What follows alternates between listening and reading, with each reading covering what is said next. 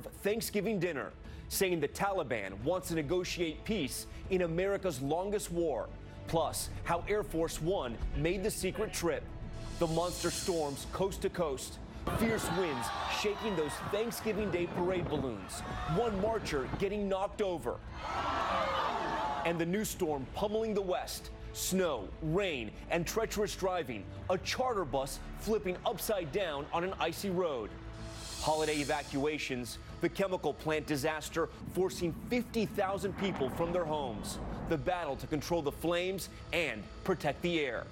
Choosing sides. President Trump with a show of support for human rights in Hong Kong.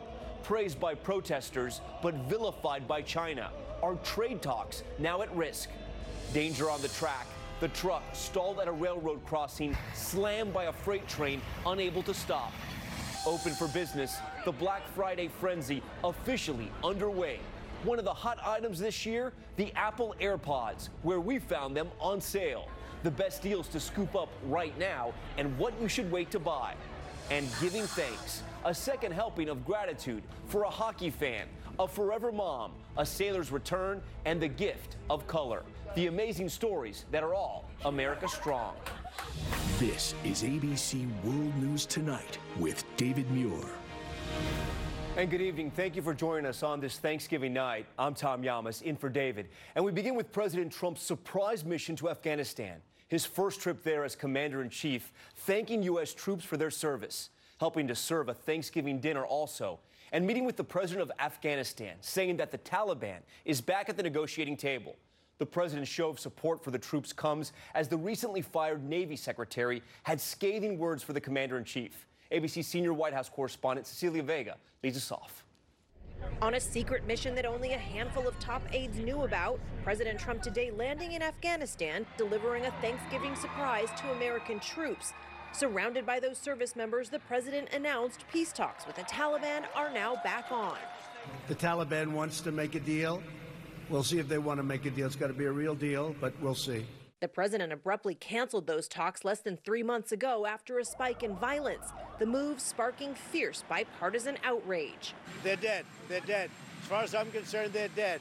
19 Americans have died in combat in Afghanistan so far this year, the most in 5 years. And President Trump hoping to make good on a promise to reduce the 13,000 troops currently stationed there to about 8,600. This is the president's second trip to visit troops in a combat zone, traveling to Iraq last Christmas. But this mission comes amid controversy at the Pentagon after the president intervened on behalf of a Navy SEAL at the center of a war crimes case. The Navy secretary forced out after President Trump refused to allow top leadership to strip Edward Gallagher of his elite Navy SEAL status. In the Washington Post, ousted Navy Secretary Richard Spencer calling it a, quote, shocking and unprecedented intervention, saying the president has very little understanding of what it means to be in the military, to fight ethically, or to be governed by a uniform set of rules and practices. But today, President Trump eager to show off his military support. The president all smiles as he served Thanksgiving dinner, joking about missing out on his own helping. I never got to my turkey. It's the first time in Thanksgiving that I've never had anything called turkey, but that's okay. All right, Cecilia Vega joins us now from the White House. And Cecilia, this was a highly secretive mission. As you said, only a handful of top aides knew in advance. And you're learning tonight more about that extra security that was taken? Yeah, Tom, they had to keep this mission top secret for the president's safety on a high-stakes trip like this one. When Air Force One took off from Joint Base Andrews, it did so in complete darkness. The lights inside the plane were off. The window shades were drawn. When it landed there at Bagram Base, it landed in complete darkness as well. Just a handful of aides traveling with the president on this mission, Tom. Not even the president of Afghanistan knew that President Trump was coming until just before he landed. Cecilia Vega with that new reporting tonight. Cecilia, thank you. And we are also tracking two major storms tonight. One of them in the east threatened those parade balloons here in New York City. Take a look. Heavy wind ripping a hole in Ronald McDonald, taking it out of service. The Nutcracker knocking one of its Wranglers to the ground. And now that second powerful storm slamming the west. Firefighters on an icy road in Utah, rescuing people whose SUV had gone down a hill. And on I-25 in Colorado, icy conditions flipped this charter bus upside down. The storm is now moving east, threatening travel just as millions of Americans return home. Here's ABC's Rob Marciano. Tonight, high winds nearly grounding those famous balloons at the Macy's Thanksgiving Day Parade. Handlers struggling to keep some of them under control. Gust shoving the Nutcracker balloon, knocking this person to the ground. The wind tearing a hole in the Ronald McDonald balloon, causing it to partially deflate, officials pulling it off the route. And on the backside of this storm, first responders in Utah racing to rescue 3 people in an SUV that rolled at least 30 feet down an embankment in heavy snow Wednesday. And in Colorado, a bus with some 45 people on board overturning on I-25 south of Pueblo. Roads icy in the area, at least 1 life-threatening injury. Part of a second storm now slamming the west. In Southern California, tow trucks pulling stranded big rigs out of the snow. I-5 north of Los Angeles shut down for hours. Driving treacherous on the 15 freeway north of San Bernardino. Coming up the pass, the 15 here was a lot of hydroplaning and a lot of stop and go. Both storms delaying more than 5,500 flights Wednesday alone. Fears of significant travel headaches for millions heading home with the busiest air travel day of the year looming. That's the big unknown right now. Rob joins us live from just north of New York City. Rob, that new storm moving out of the west could mean trouble for people heading home after this holiday.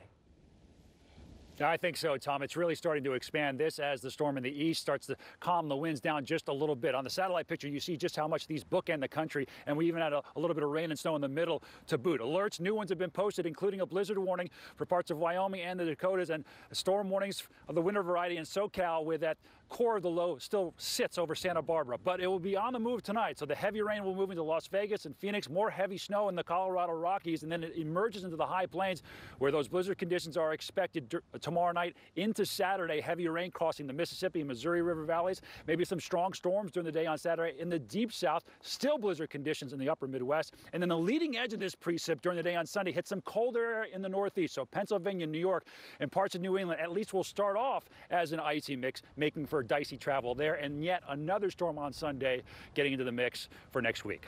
Tom? All right, Rob, we know you and your team will be tracking both those storms. Rob, thank you for that. In Texas tonight, families within 4 miles of a burning chemical plant forced to spend this holiday away from their homes.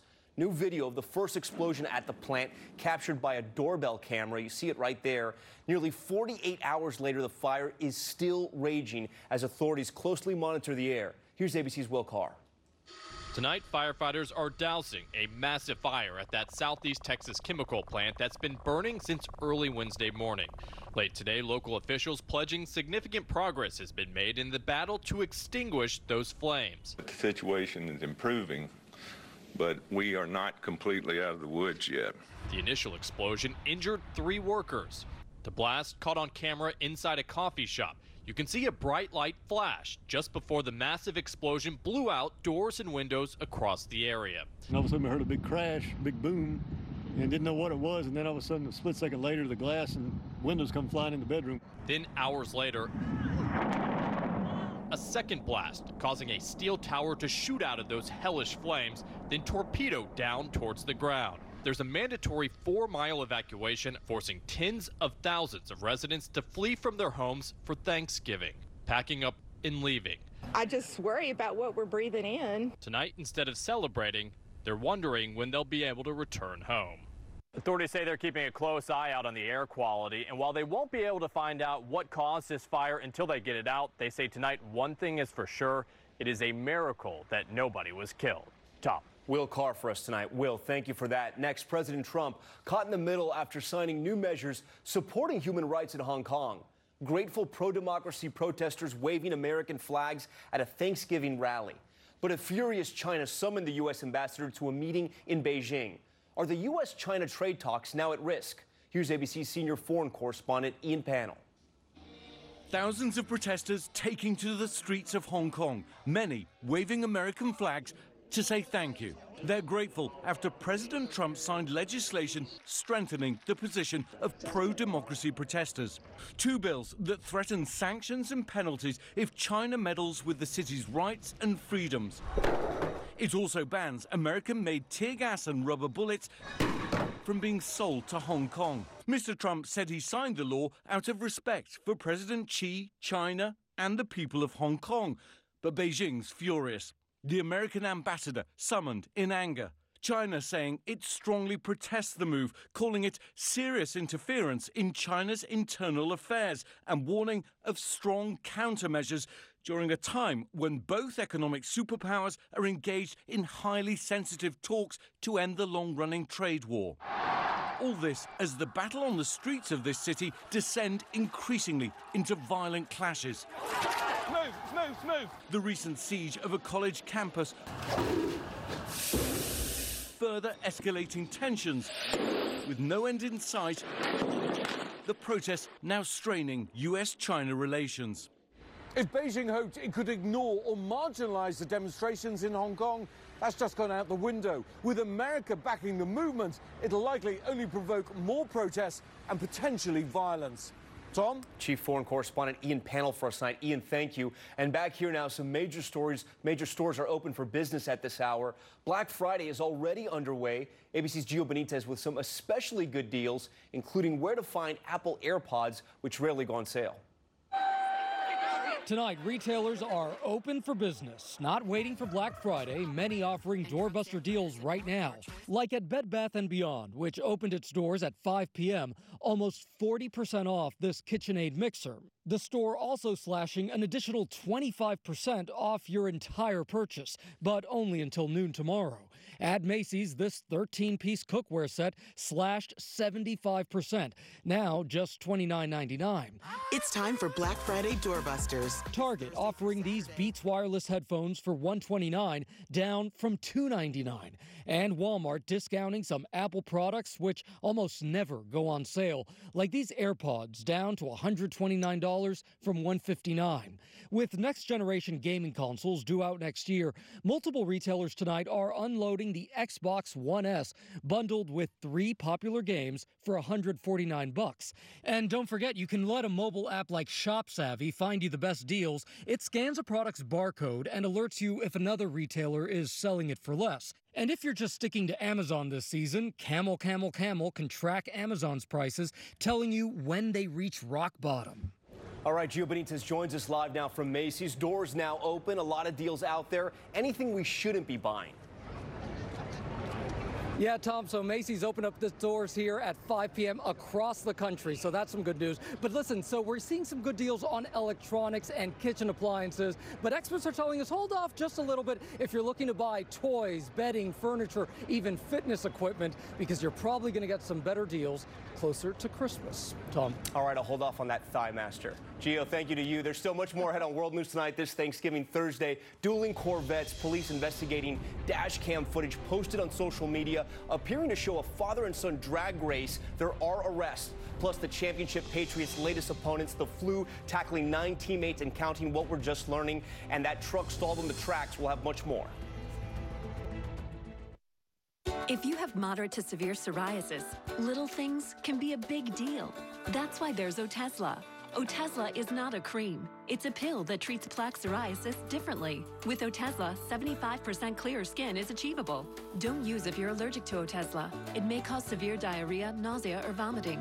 Otezla is associated with an increased risk of depression.